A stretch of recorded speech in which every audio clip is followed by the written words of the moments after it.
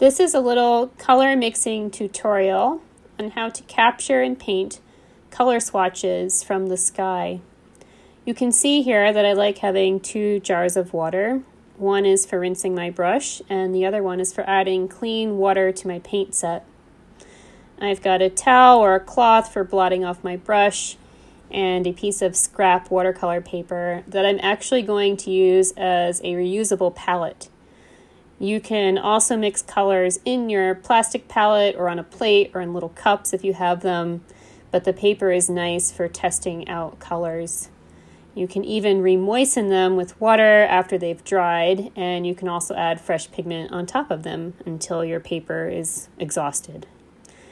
You're going to need at least 1 or 2 blues to work with, some black, some white, and possibly the other 2 primary colors, a little bit of magenta and a little bit of yellow. Now you'll see that I've placed a little bit of blue on my page. I've done it also on my palette. And now begins the process of going back and forth and pulling small amounts of color and thinning it out with some water. You can see I've got the black there and making some lighter grays.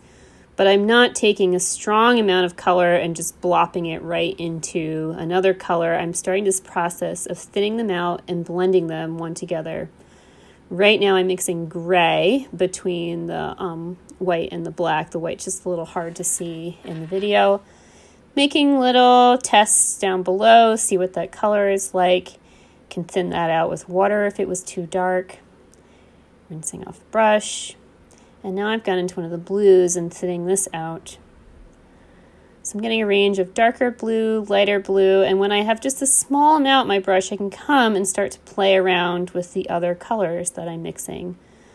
So mixing the blue with sort of a mix of gray is going to soften and tone down your blues and get closer and closer to things that we actually see in the sky. I'm adding a little bit more paint because I've run out of black.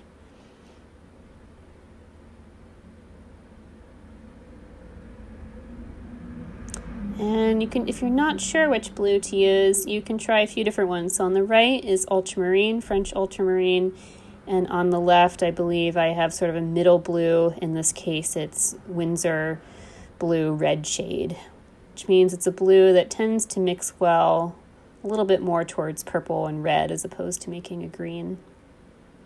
If it said yellow, Winsor blue green shade, it would mix better with yellow. So here we're having fun. We're mixing the colors. I've got a wide variety of pale colors, and I think the mistake people often make with watercolor or just painting in general is adding too much of a dark color all at once and then not really being able to fine-tune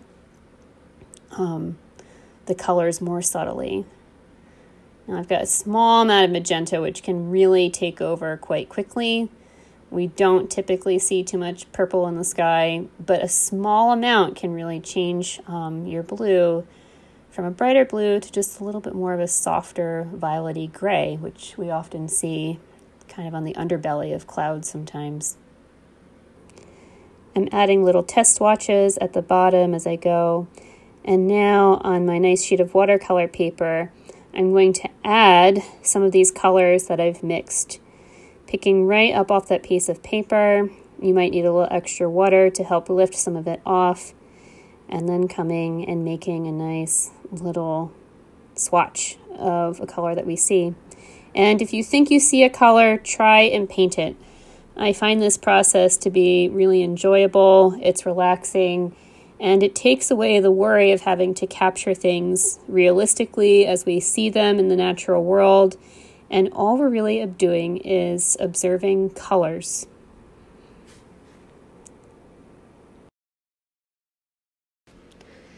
Lastly, this little color exercise can also be done with plants.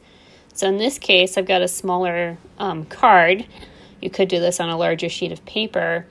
But I've taken inside a little daffodil, and I'm going to, over the process of a few days, record the colors as they subtly change. So it means each day or maybe every other day, I'm going to take a piece of paper, look at my daffodil, and if I think I see a color, I'm going to paint it. And it may be that the first few days it sort of stays the same, but each day notice if there's a subtle change, and we know for certain that it's not going to last forever, and what will happen to those colors as it moves on into a different state of being.